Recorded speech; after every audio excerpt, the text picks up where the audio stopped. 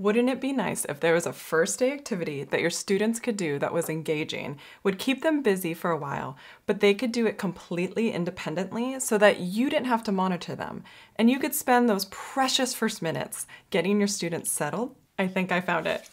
It's the birthday envelope. Hello, Marielle here, and today's teaching tip is all about the first activity I do every year on the first day of school. But don't worry, if it's well into your school year, you can totally implement this at any time. And the best part is, this works with any grade level. First things first, supplies. You're going to need a big old box of stationery cards and envelopes. Make sure to get enough for each student, plus at least maybe 5 or 10 extra, because students sometimes make mistakes on this assignment. You're also going to want to pick up one of these coupon folders, and if you can't find them, no big deal. You can just use the box that the cards came in.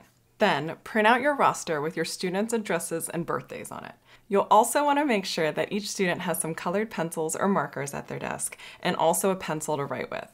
It's really important they write with pencil so that they can erase it. However, I'm going to be writing with pen so that it shows up on camera. You'll also want to purchase some stamps, but those can be used later in the next step. Next, make a template that looks like this. Or check out the description box for a link to one I made specifically for this video. If you want, you could also just write the information on the board. It doesn't really matter as long as everyone can see the directions.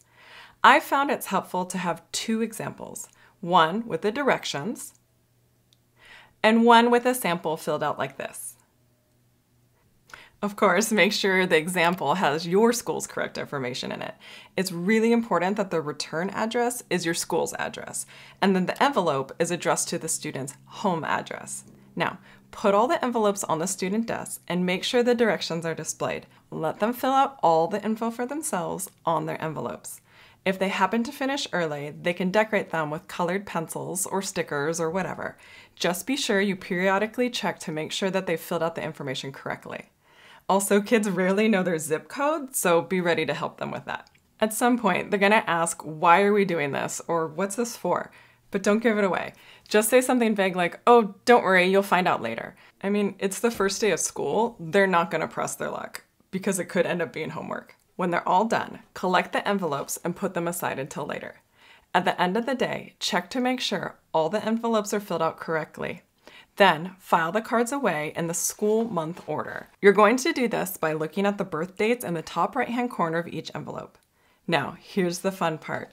At the beginning of each month, or even every 2 weeks, depending on how many you have, pull out the birthdays for that month. You'll notice that the top right has the birthday on it, but this is where the stamp is gonna go and it'll cover it up. Then write them a cute little birthday card using the blank stationery. Sometimes I even like to reference the activity in my message, like, remember when we decorated these cards on the first day of school? Doesn't that seem like ages ago? Drop the cards in the mail each month and you're done. I've been doing this for years, and I cannot tell you how adorable it is when kids come running up to me the next day and tell me all about how they got a special birthday card in the mail from their teacher. Comment below and tell me your favorite first day activity, and then watch this video all about the best filing system I've ever used for classroom materials. It's awesome and sure to lead to a clutter-free desk.